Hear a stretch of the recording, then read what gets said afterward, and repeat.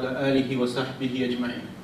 So this is the second part of the course in which we were talking about the issues related to death. And I want to start today by narrating an incident in the life, or if you like, in the death of the great companion of Allah's Messenger sallallahu alayhi wasallam, Amr ibn al-As. Amr ibn al-As was a great companion. And on his deathbed, he started crying. He was weeping and crying a lot. And he made those around him cry as well. And his son came to him on his deathbed and tried to encourage him to have good thoughts about Allah subhanahu wa ta'ala, as we talked about in the last session. And he said to him, he reminded him that you are a person who accepted Islam. You are a person who made hijrah of Allah's Messenger sallallahu alayhi wasallam. He put you in charge of armies, and through you Allah conquered many towns and lands. And when Abdullah or Amr ibn al-As heard this, he wept even more. And he said that in my life I passed through 3 stages. The first stage was a stage of Jahiliyyah. And in that time, before I accepted Islam, there was nobody more hated to me than Allah's Messenger sallallahu alayhi wasallam. And my only goal in life was to kill him. And had I died in that state, I would definitely have been a person of hellfire. And then after this state, I accepted Islam. And I went with the Messenger of Allah sallallahu alayhi wasallam to Medina. I made a hijrah with him. And I went to him and I gave him the pledge of allegiance, the bay'ah for Islam. And when the Messenger of Allah extended his hand towards me, I actually took my hand back. And the Messenger of Allah asked, "What's wrong?" And Amr ibn al-As, he said, "I have a condition. I have a condition before I accept Islam. And that condition is that I be pardoned all my faults in the past." And the Messenger of Allah sallallahu alayhi wasallam smiled. And he said, "Oh Amr, don't you know that when you accept Islam, Islam cancels out everything that came before it. All the wrong that you did, it cancels it out." And then Amr ibn al-As, he said that after I gave the bay'ah to the Messenger of Allah sallallahu alayhi wasallam, there is nobody more beloved to me than Allah's Messenger alayhi salatu wasallam. So much so that I couldn't even look him in the face anymore. I could only, whenever he came in my presence, I could only look down. And if you ask me now to describe him, I couldn't describe him to you, because of his shyness before the Messenger of Allah sallallahu alayhi wasallam. And in that state, I would have hoped to be a person of paradise. But after that, after the passing away of the Messenger of Allah sallallahu alayhi wasallam, the dunya came to me, and it tricked me, and it allured me. He wasn't allured. I mean, if you look to his life as a great companion, he wasn't allured that much. This is his piety speaking. And he goes, "Now I don't know what's going to happen to me. Now I don't know what's going to happen to me. Am I a person of hellfire, or am I a person of paradise?" And he wept until he passed away.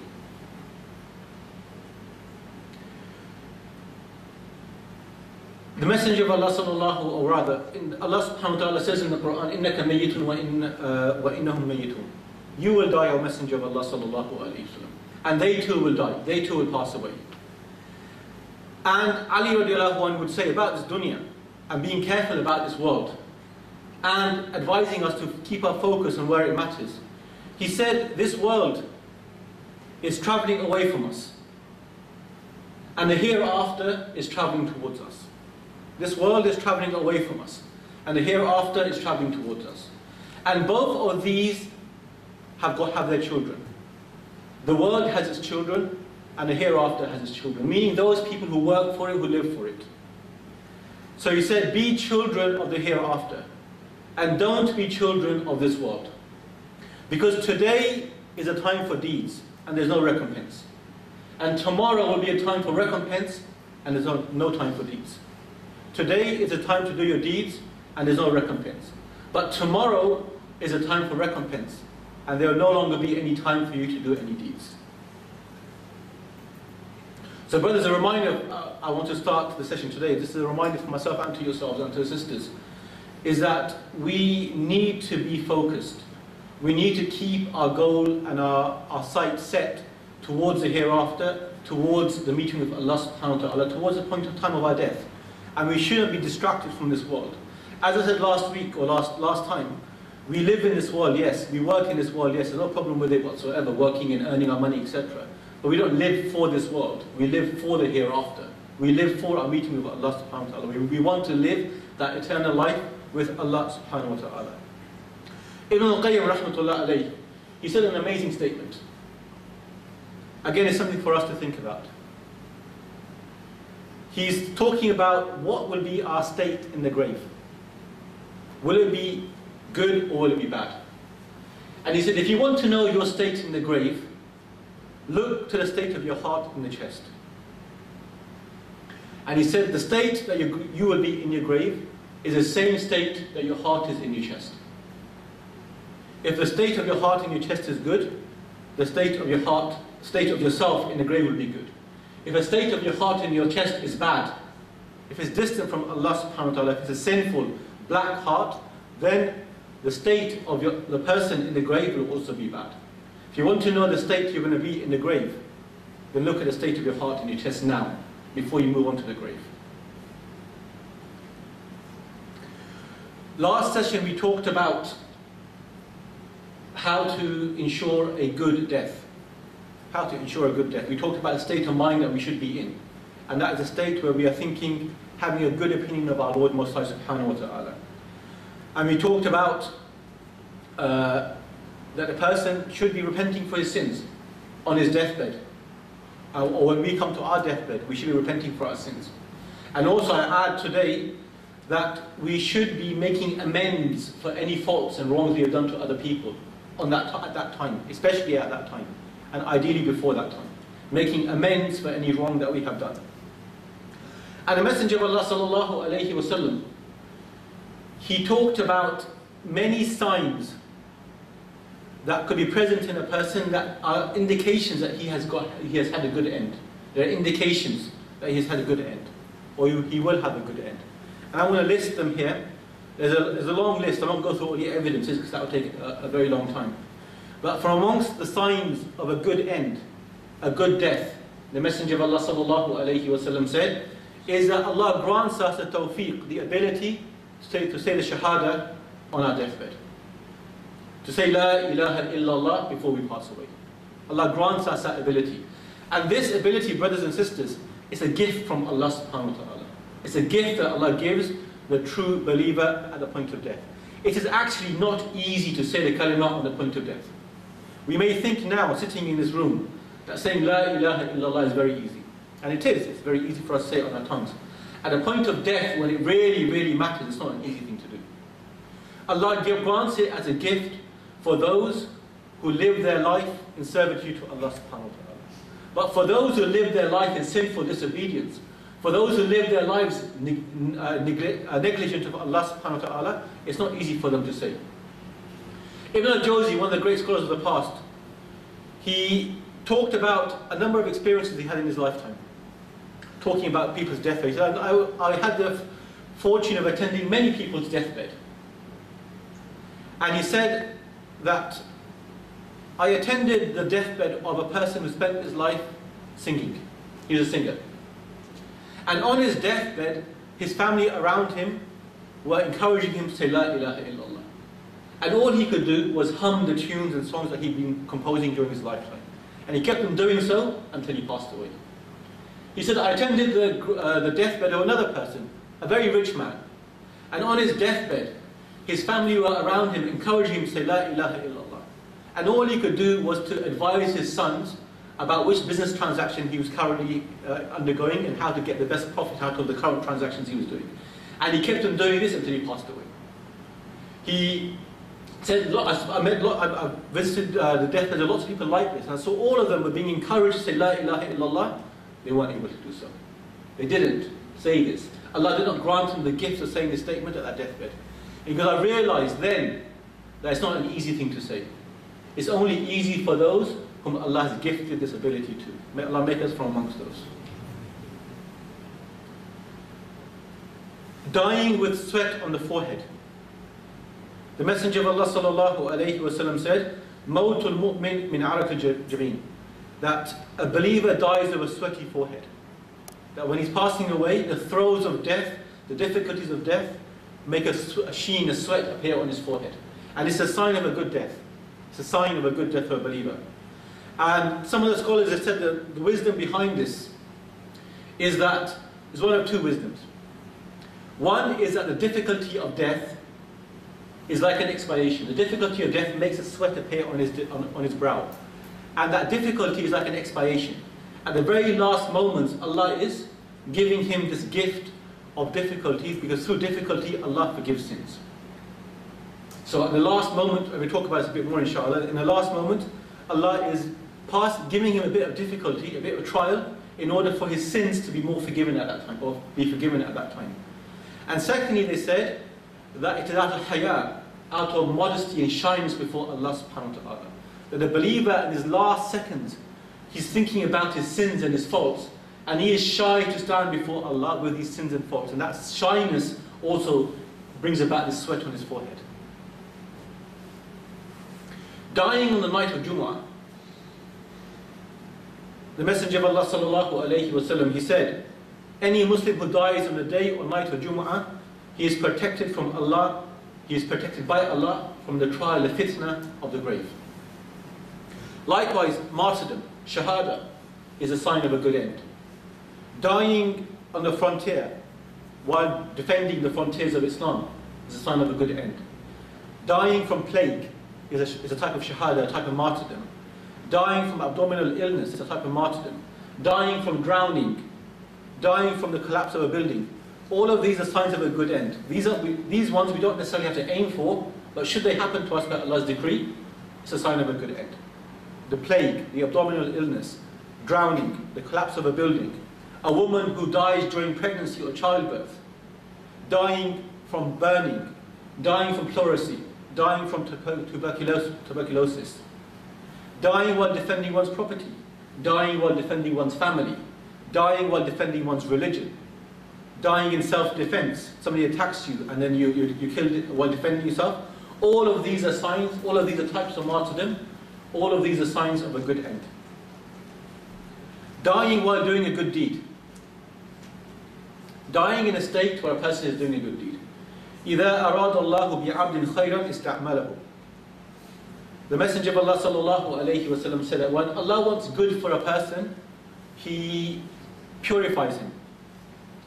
And his companions asked, Messenger of Allah, how does He purify him? How does He pave the way for him? And the Messenger of Allah sallallahu alayhi wa sallam said, يُوَفِّقُهُ لِعَمَلٍ صَالِحٍ قَبْلَ مَوْتِهِ. Allah grants him again, Allah grants him the gift. Allah grants him a gift. That gift is the ability to do good deeds before he passes away.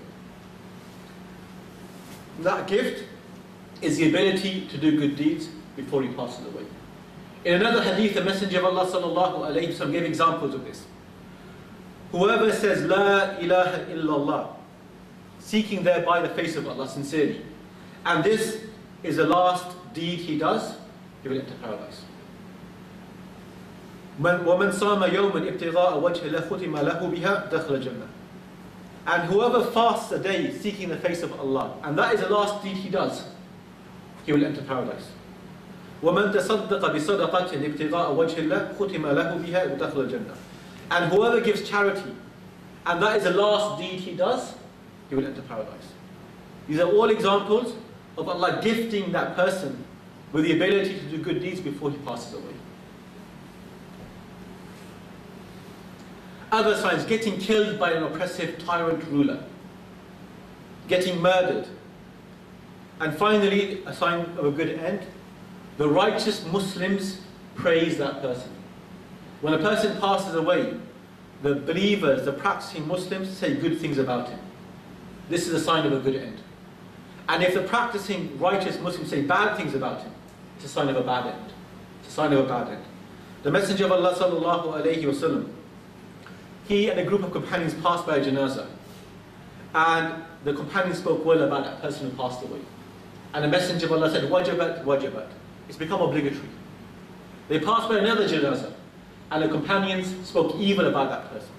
And the Messenger of Allah said, wajabat, wajabat. It's become obligatory. So the companions asked, Messenger of Allah, what did you mean when you said it's become obligatory? And so the Messenger of Allah sallallahu alayhi wa sallam said, the one you spoke good of, paradise has become obligatory for him. And the one he spoke evil of, hellfire has become obligatory upon him. Antum shuhada'ullahi fil ard. You are Allah's witnesses on this earth. Antum shuhada'ullahi fil ard. You are Allah's witnesses on earth. He said it 3 times. So where the believers speak well of a deceased, it's a sign, not a definitive proof, it's a sign of a good end. And where the believers speak ill of a deceased person, they think he was a bad person, it's a sign of a bad end. So these are all, there's actually in total 21 signs, there's a list of 21 signs of a good end. Who can repeat some of them back to me? Dying of tuberculosis. Dying of tuberculosis. Dying on Yom al-Jum'ah. Sorry? Plague. Exactly. Dying of plague. Huh? Drowning, yeah. Burning. Burning. Giving birth. Giving birth. Collapsing building. Collapsing building. Defending family. Finishing on. Abdominal illness. Finishing on. Defending property. Finishing on the kalima. Jazakallah. Self-defense. Defending Darul Islam. Defending Darul Islam. Being murdered. Defending yourself. Defending yourself. Okay, that's all different types. Exactly. Okay, signs of a bad end. May Allah save us from these. Dying in disbelief or while committing shirk. Dying in disbelief or while committing shirk. Dying while committing a sin. The opposite of dying while committing a good deed. The righteous Muslims blaming that person when he passes away. Being addicted to alcohol. Being addicted to alcohol.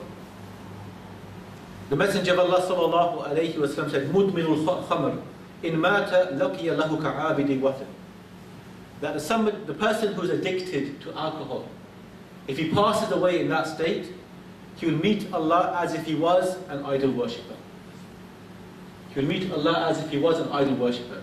Why? Because he, just as the idol worshipper is given into his desires and lusts and worshipping something besides Allah subhanahu wa ta'ala, this person is given into his lusts and desires and is addicted to and submitting to the alcohol, subservient to the alcohol.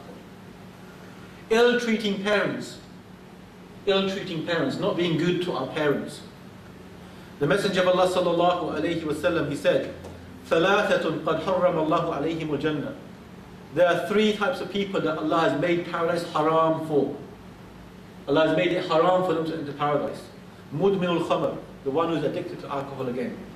Wal'aq, the one who is disobedient and insulting towards his parents.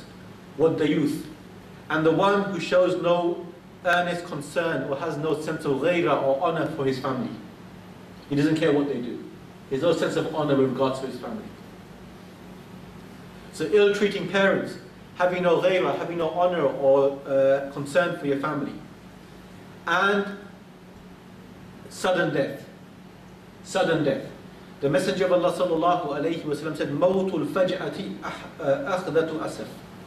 That a sudden death is a sign of Allah's anger. A sudden death is a sign of Allah's anger. Why? Because they said that a person who suddenly dies does not have the opportunity to say the shahada. He does not have the opportunity to repent. But this is not unrestricted. If you think about many of the signs that we talked about of a good end, many of them are sudden deaths. Collapsing building, drowning, being murdered, a shahada for example. So the scholar said what this hadith means, it refers to either a disbeliever or it refers to a person who is sinning and doing something at the time of his sinning that was displeasing to Allah subhanahu wa ta'ala. And so as a punishment, Allah took that person suddenly without giving him the opportunity to repent. So a sudden death for a person who is in a state where he is sinning and disobedient to Allah subhanahu wa ta'ala is a sign of a bad end. And also, finally, repenting, dying without repentance. Dying without repentance, especially from major sins. Okay, so these are signs of a bad end. Can somebody repeat them back to me? Doing a bad deed. Doing a bad deed. Disobedience to your parents. Disobedience to your parents. The youth.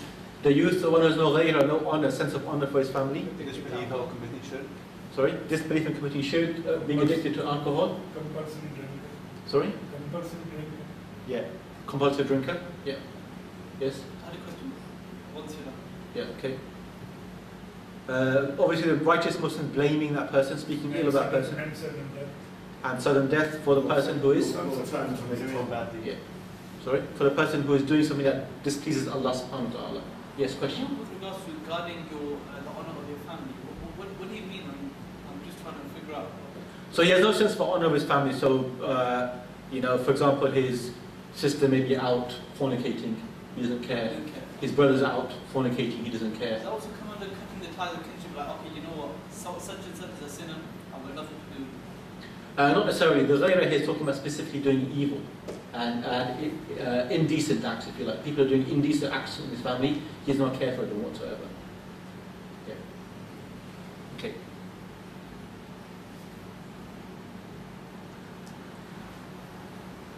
While a person is on his deathbed, those around him and the person himself who is dying, we have to ensure that he is away from innovation. And innovations are not being committed around him at that time. And there are many, many innovations that people commit at the time of death. And if I start listing them as this, there's just too many. Many of us, there's khatams, there's Qur'an, Khanis, there's reciting Surah Yasin, there's all of these things. There's many, many different examples of this. One of the great Salaf, Sa'id ibn Musayyib, he was on his deathbed. And in his presence was Abu Salama, another one of the Salaf. And during Sa'id ibn Musayyib's illness, he fainted. And they thought, okay, he's about to go. So what they did was they turned his bed to face the Qibla. They turned his bed to face the Qibla. But Sa'id, he regained consciousness. And he saw what they had done. And he asked, why has my bed been changed? They said, yes, we changed it so you can face the Qibla. He said, no, turn it back again. Turn it back to where it was again. Why? Because this act is not from the sunnah of the Messenger of Allah sallallahu alayhi wa sallam to ensure that a person who is on his deathbed be facing the Qibla. It is a type of innovation. So Sa'id ibn Musayyib, being a scholar of Islam, he said, no, turn it back again. Showing us that the way of the scholars was to ensure that in their presence, innovation was not committed, especially at this important time. When a person passes away, when we pass away, we will all face the throes of death, the pangs, the pain of death. The Messenger of Allah subhanahu wa ta'ala said, وَجَاءَتْ سَكْرَةُ الْمَوْتِ بِالْحَقِّ. The pangs, the throes, the pain of death will come in truth. ذَلِكَ مَا كُنْتَ مِنْهُ تَحِيدٌ. That is what you were trying to escape. And for the sinners, the pain and throes will be even more severe. Allah subhanahu wa ta'ala says, وَلَوْ تَرَى إِذِ الظَّالِمُونَ فِي غَمَرَاتِ الْمَوْتِ. If only you could see the wicked in their death agonies, in the agonies of death. وَالْمَلَائِكَةُ بَاسِطُ أَيْدِيهِمْ أَخْرِجُوا أَنفُسَهُم. As the angels stretch out their hands to them saying, let out your souls today. Let out your souls. الْيَوْمَ تُجْزَوْنَ عَذَابَ الْهُونِ بِمَا كُنْتُمْ تَقُولُونَ عَلَى اللَّهِ غَيْرَ الْحَقِّ وَكُنْتُمْ عَنْ آيَاتِهِ يَسْتَكْبِرُونَ. Today you'll be repaid with a humiliating punishment for saying false things about Allah and for arrogantly rejecting His signs. So the time of death, brothers and sisters, is severe. There is pain, especially so for the sinner, especially so for the disobedient. Allah subhanahu wa ta'ala says, فَأَصَابَتْكُمْ مُصِيبَةُ الْمَوْتِ. The calamity of death struck you. Allah Himself calls it a calamity. Allah Himself calls death a trial, a musibah, a trial, a calamity. But a bigger musibah, as we know, as we talked about last time, the biggest musibah, bigger than the musibah of death, is being negligent of death, being unheedful of death. The Messenger of Allah sallallahu alayhi wa sallam himself said, do not long for death, for the terror that follows death is immense. It's a sign of blessings to live a long life, so that a person is given the opportunity by Allah to repent. It's a sign of blessings to be given a long life, so the person is given the opportunity by Allah to repent. Even when we look to the death of our Messenger Muhammad sallallahu alayhi wa sallam, the best of all creation, his death, the pangs of death for him was severe.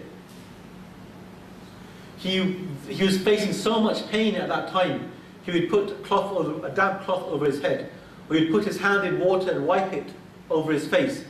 And he would say, La ilaha illallah, inna lil mawti sakarat. La ilaha illallah. death has its pangs, death has its pain. And he would say, Allahumma a'inni, this on his deathbed, Allahumma a'inni ala sakaratil maut. Oh Allah, help me to bear the pain of death. Oh Allah, help me to bear the pain of death. And then finally, he would say, Fir Rafiq al-A'la. He would say, I have chosen the company of the highest angels. And he kept saying that a few times, and then he sallallahu alayhi wa sallam passed away. And Aisha radiallahu anha, she said, Allah's messenger died on my chest. He passed away on my chest. And having seen him in the throes of death, I would never consider a severe death bad for anybody. Having seen the pain the messenger of Allah passed through in his death, I would not consider anybody else going through a severe death as being a bad thing. But the righteous Imams, they would regard these throes of death to be a blessing in disguise. They would regard the pain, the final pain of death to be a blessing in disguise. Because they knew that every trial, every tribulation, every difficulty that a servant passes through in this world is a means for Allah to forgive him their sins. And they knew that on their deathbed, there were still sins, though they feared at least on their deathbed, there were still sins in their account that had not been forgiven. And therefore they thought about these pain, these throes of death as a blessing. It's a final opportunity for them to have their sins expiated. This is why Umar bin Abdul Aziz, rahmatullah alayhi, he said, I would not like the agonies of death to be reduced for me. I don't want them reduced for me. For that is the last thing by means of which sin may be expiated for the believer. That's the last things by means of which sin may be expiated for the believer. And this is why Abdullah bin Mas'ud radiallahu anhu, he visited the Messenger of Allah sallallahu alayhi wa sallam again on his deathbed. And he found him suffering intense pain. And he said, I put my hand on the Messenger of Allah alayhi sallam. The Messenger of Allah, what pain you are going through? And he said, yes, I suffer twice as much as anybody else would. And so I asked him, will you also get double reward? And he replied, sallallahu alayhi wa sallam, yes. And then he said to me, Allah will remove sins just as a tree sheds its leaves for any Muslim who is afflicted with sickness or any other tribulation. So on his deathbed, he's reminding Abdullah ibn Mas'ud that the pain of death is a means of shedding our sins, just as a tree sheds its leaves. Sheds its leaves.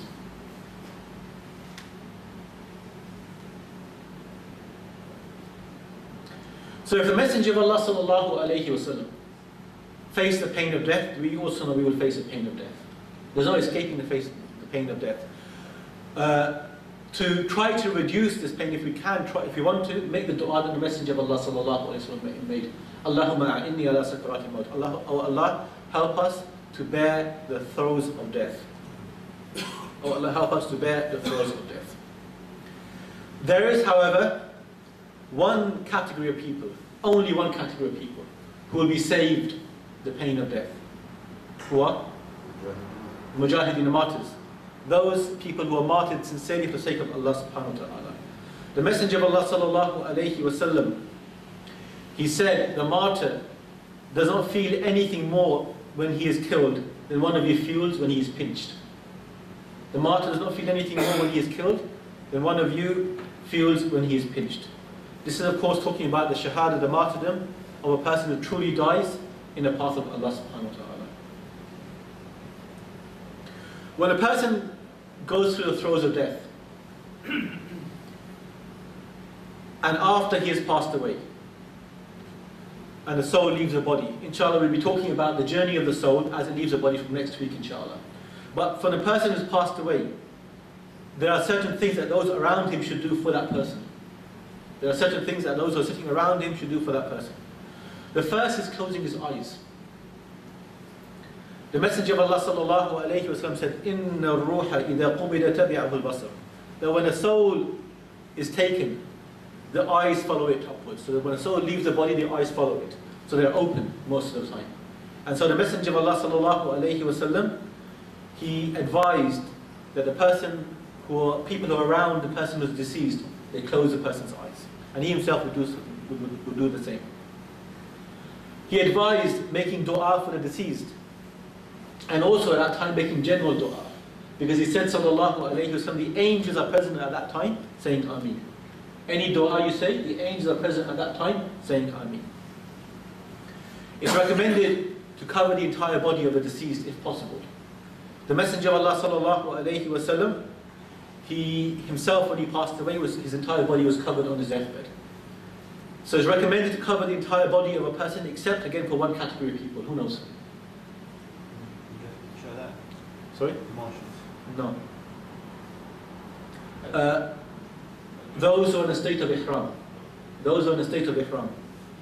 The Messenger of Allah sallallahu alayhi wa sallam once was performing Hajj, and one of the people with him on the day of Arafah, he was on a beast. The beast threw him off and killed him.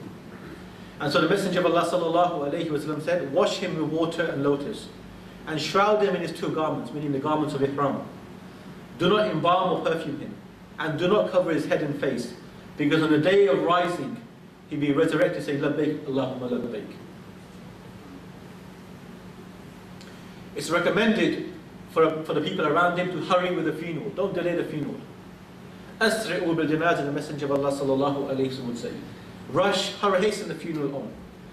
فَإِنْ كَانَتْ صَالِحَةً قَرَّبْتُمُوهُ إِلَى الْخَيْرِ. If that person is a good person, you are hurrying him on towards good. وَإِنْ كَانَتْ غَيْرَ ذَلِكَ شَرٌ تَدَعُونَ عَنْ رِقَابِكُمْ. If he was something else, an evil person, then it is evil that you're dropping from your necks. So if he's hasten on the funeral. If he's a good person, you are hurrying him on towards good. And if he's an evil person, you're removing evil from your necks very quickly. If a person's passed away, it's recommended to pay off that person's debts from his own wealth if possible. And if he doesn't have enough wealth, then the relatives and family should try to pay off that person's debt as much as possible. Sa'ad ibn Atwal's brother passed away, and he had a debt of 300 dirhams, and he also had children. And Sa'ad, he said that he wanted to give the money he had to his children. But the Messenger of Allah sallallahu alayhi wa sallam said, Inna akhaka mahbusun bidaynihi faqdi anhu. Your brother is imprisoned. He's being held back because of his debt. So go, being held back from entering paradise. So go and pay off his debt for him. And once the Messenger of Allah prayed Fajr prayer. After the Fajr prayer, he prayed a Janazah prayer. And then after the Janazah prayer, he asked, where's the family of this person? He asked 3 times. And then finally his family came forward. And the Messenger of Allah sallallahu alayhi wa sallam said, Inna fulanan alladhi tuwaffiya minkum qad ihtabasa an al-jannah. This person who has passed away today, he is being held back from entering paradise. Min ajli ad-dayn alladhi alayhi. Why? Because he's got debt. فَإِنْ شِئْتُمْ فَفْدُوهُ. And if you want to, ransom him, meaning pay his debt off for him so he can go to paradise. وَإِنْ شِئْتُمْ فَأَسْلِمُوهُ إِلَىٰ عَذَابِ اللَّهِ. And if you want to, surrender him to Allah's punishment. And then the narrator of the hadith said, I saw his family rushing to pay off the debt of this person. He said, sallallahu alayhi wa sallam, Man mata wa alayhi dinar or dirham. Whoever passes away having a debt of a dinar or a dirham, قُضِيَ مِنْ حَسَنَاتِهِ. On the last day, it will be paid off with his good deeds. On that day, there's no repayment of money, it's only of good deeds. لَيْسَ ثَمَّ دِينَارٌ وَلَا دِرْهَمٌ. Because on that day, there's no payment of money, just good deeds. This, another narration shows us, this only applies to a person who had no intention during his lifetime of paying off the debt. So if a person is in debt, and he has no intention of paying off that debt, and passes away, on the last day, the way the debt is paid off is by his good deeds. His good deeds are given to the person he owes debt to. We're not allowed to cause physical harm to the body, the deceased. The Messenger of Allah sallallahu alayhi wa sallam said, كَسْرُ عَظْمِ الْمُسْلِمِ مَيِّتًا كَكَسْرِهِ وَهُوَ حَيٌّ. Breaking the bone of a Muslim while he is dead is like breaking his bones while he is alive. Also, what's not allowed? Wailing and lamenting. Wailing and lamenting. Crying is fine. This is mercy. This is the mercy of that Allah places in the hearts of people. The Messenger of Allah sallallahu alayhi wa sallam cried when his son Ibrahim passed away. He said, "Inna al-'ayna tadma The eye sheds tears. وَالْقَلْبِ يَحْزَنُ. And my heart is sad. وَلَا نَقُولُ إِلَّا مَا يَرْضَى رَبُّنَا. But we will only say things that please our Lord. وَإِنَّ بِفِرَاقِكَ يَا إِبْرَاهِيمَ لَمَحْزُونُونَ. And we, Ibrahim, we are saddened at your passing away. The Messenger of Allah ﷺ said, إِثْنَانِ فِي النَّاسِ هُمَا بِهِمْ كُفْرٌ التَّعْنُ فِي النَّسَبِ وَالنَّيَاحَ عَلَى الْمَيِّتِ. There are two of people's practices that are disbelief, acts of disbelief. Dishonoring the ties of kinship and wailing over the dead. Wailing, lamenting over the dead. In the past days, people would pay people to lament when they passed away. They would strike their faces, they would rip their clothes, they would disable their hair, they were paid to do so. And in fact, people would actually do this. And even in today's societies, you find in Indian, Pakistani societies, especially when somebody passes away, this act of lamenting and hitting yourself and ripping shredding your garments, this is something that's still practiced today. And this is something prohibited by the Messenger of Allah sallallahu alayhi wa sallam. In fact, the Messenger of Allah alayhi wa sallam, he talked about a person who wanted people to wail over him when he passed away. Or who knew that people wailed over him when he passed away and didn't stop them. He said, مَن يُنَحْ عَلَيْهِ فَإِنَّهُ يُعَذَّبُ بِمَا نِيحَ عَلَيْهِ يَوْمَ الْقِيَامَةِ. The one who is wailed over will be punished on the day of rising because of that wailing. He himself will be punished. If you know that people are going to wail over you and you don't stop it, or if you pay people to wail over you, this is a punishable offence by you on the day, by that person on the day of resurrection. لَيْسَ مِنَّا مَنْ لَطَمَ الْخُدُودَ أَوْ شَقَّ الْجُيُوبَ أَوْ دَعَ بِدَعْوَ الْجَاهِلِيَّةِ. He is not of us. He is not worthy of being a Muslim or worthy of being from the Ummah of Islam. The person who strikes his face, who rips his clothes while lamenting, or makes the call of Jahiliyyah, It's permissible to announce the death of a person who has passed away. The Messenger of Allah alayhi salatu wasalam, he announced the death of Al-Najashi when he passed away, and then they prayed a janazah prayer. So the Messenger is allowed to make announcements for the death of a person just to let people know he's passed away, to let people know that janazah prayer will be at a particular time.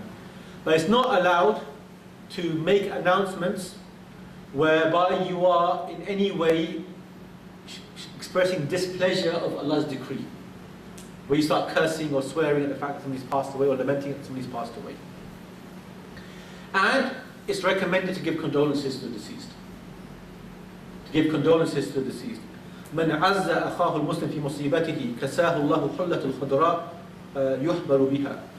That whoever consoles his brother during an affliction, whoever goes to console him, to help him, Allah will clothe him with a green suit or green garments with which he will be delighted on the day of rising.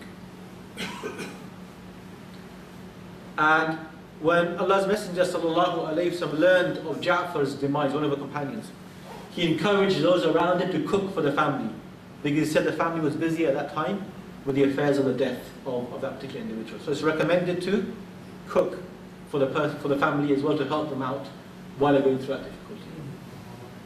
So these are things that's recommended for us to do around the deceased as he passes away. And of course, one of the things that we must do is to pray the janazah prayer. And inshallah, after this course, I will give a course about the fiqh of janazah prayer, just to round off this course properly, inshallah. And next week we'll be talking about the actual journey of the soul. So we start talking about the journey of the soul as it leaves the body, up to the time when the person is resurrected for his judgment. Subhanaka wa bihamdika ashhadu an la ilaha illa ant astaghfiruka wa atubu ilayk. If there's any questions, they can be asked. Yes. Regarding the text, if an individual owes a debt, or is owed a debt, and forgiveness is sought by the debtor or the one who is in there, would that nullify this problem? Yes, so if forgiveness is sought and the person who the debt was owed to forgives it, then it's nullified. There's no punishment or no, the person is no longer imprisoned because of his debt or held back because of his debt. Yes? For how many days they have to feed for how many days should they be feeding or giving condolences?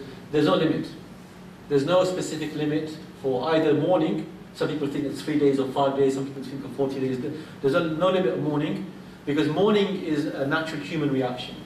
And different people will have different times of mourning. You know, for a person whose child has passed away, perhaps they mourn longer, or she'll mourn longer than a person whose father or mother or husband has passed away. It varies from person to person. In terms of feeding, feeding the family. There's no limit set there. It's basically based upon what the community sees. For as long as the community thinks it's going to make it easy for that family. Again, so it's not a limit of 3 days or 5 days. Imam Shafi, rahmatullah alayhi, he would say 1 day, for example, but that was his own judgment. He said, I see that as good for you to feed that family for 1 day, but it does not limit set for any of these. There's a hadith with the Messenger of Allah sallallahu alaihi wasallam prohibited the Muslim to mourn on his brother more than 3 days.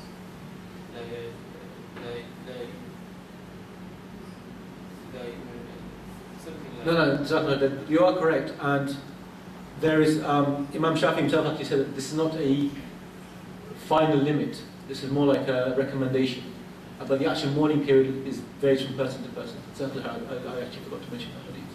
What about these days now? People say when somebody passed away in his bed, he said passed away very peacefully. I'm sorry?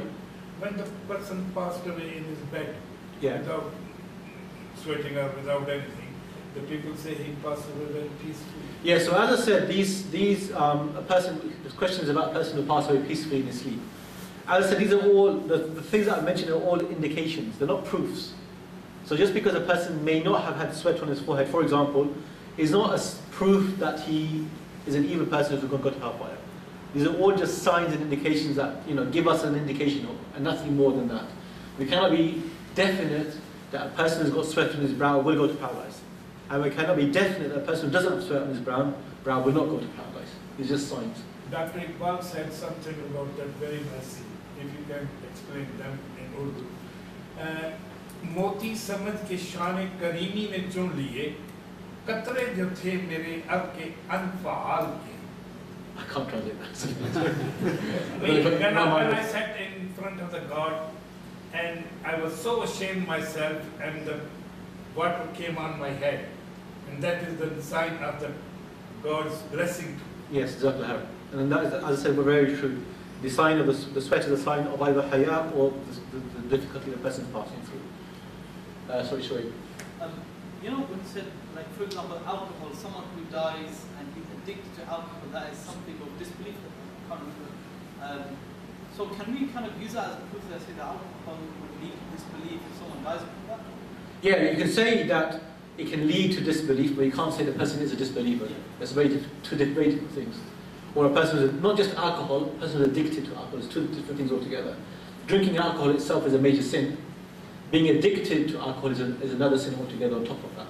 Yeah. And my second question was, with regards to when people say, like, I see a lot of this on like Facebook, for example, people say, oh, they're looking down upon us now, and RIP, like, they went early, God takes those people who went early, etc. All these kind of things, like, these aren't permissible, are they? How do you mean? So, may he rest in peace? For example, when you say he's in a better place now, or he's looking down upon us now. Yeah. So these are definitive statements that we don't say like that. We say we hope, inshallah, we hope that Allah has mercy upon him. We hope that Allah took him early before he had the opportunity to commit sins, or perhaps these sort of condolences that make a person feel better. But we don't say any of these as definitive statements. We don't know. We notice that when people close to us, they die. We have this sorrow and sadness, and we have this temporary fear for ourselves. And then after a few weeks, months, or whatever, depending on the person's proximity, we kind of forget. Yeah. How can we live and focus upon death without being morbidly obsessed with it, and then being lackadaisical? Because now what we find is we don't consider death as we should consider it. So we don't want to. What's the right word? We don't want to overconsume ourselves, but we need to be conscious of this thing. Yeah, so exactly. It's a good question. We talked about this actually in the first session, but I don't think you were here for the first session. What the best way of reminding ourselves of death and keeping it in our forefront in our minds is to visit the graves. And the Messenger of Allah sallallahu alaihi wasallam himself encouraged visiting the graves because of he said it reminds you of death. So this is one of the ways, and one of the best ways of visiting the graves, of reminding ourselves of death, is to visit the graveyards, to visit the graves, and to look at actually who is in the graveyard. And you see that, you know, it's not just old people there are men, women, children, old, young, babies, all there. We don't know when we're going to pass away. It reminds us of death. So visiting the graves is something that we should be doing frequently. Something we should be doing frequently. And inshallah, by visiting the graves also, it keeps us on the straight and narrow, and also doesn't make us, as you say, it doesn't keep us obsessed with it. It keeps us to a point where we keep on remembering about death. So. I think my quote was more between the optimism and the pessimism. Sometimes we look at death as like something gloomy, Yeah. doom, but we need to look at the brighter side of life, if I could put it that Yeah, way. yeah. So again, we did talk about this last time as well, inshallah, and we talked about the importance of having being in a state of hope and fear throughout our lives, and especially on a day, on a point of death, have hope and fear, but be having more hopeful, being more hopeful at that time, and to remember the fact that Allah subhanahu wa ta'ala will is the forgiving Lord, but also is the Lord that punishes as well, and will punish us of our sins. So by reminding ourselves of our sins and reminding ourselves of Allah's forgiveness, we keep it a balance of being in a state of hope and fear. I don't know if that's answering your question.